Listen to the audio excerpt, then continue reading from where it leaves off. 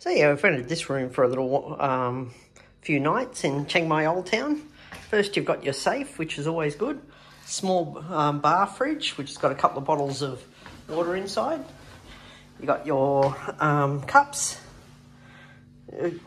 some tea, coffee, kettle. Yeah, you got your Wi-Fi. You got that one in the bed. The lounge where you can sit down. Let's just check. So the bathroom, yeah, fairly simple and clean bathroom here.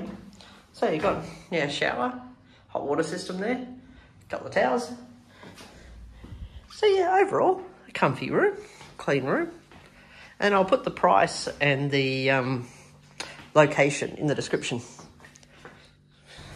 So this hotel downstairs, it does have a pretty good sort of open seating area. You just want to relax, or you got friends waiting for you here.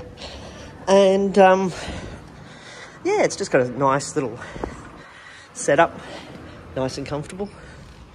You just want to rest. And straight out here, you have your car park. So the hotel itself is split into 2 buildings. And yeah, it says it's got a restaurant, but restaurant's not working, so don't even bother thinking that way. But here we go. And this is the car park. I always found that the easiest way to find this hotel at night where I've been staying is the lighting out the front. As you can see, they just light up this area at night, so the sign really stands out. So if you're driving around here trying to find your hotel after you've been out for the night, this is the way to find it. It just stands out with all its colour. Overall, the hotel was comfortable, and at night, as a bonus, if you walk across the road, there's a large street food area where you can get a lot of local Thai treats.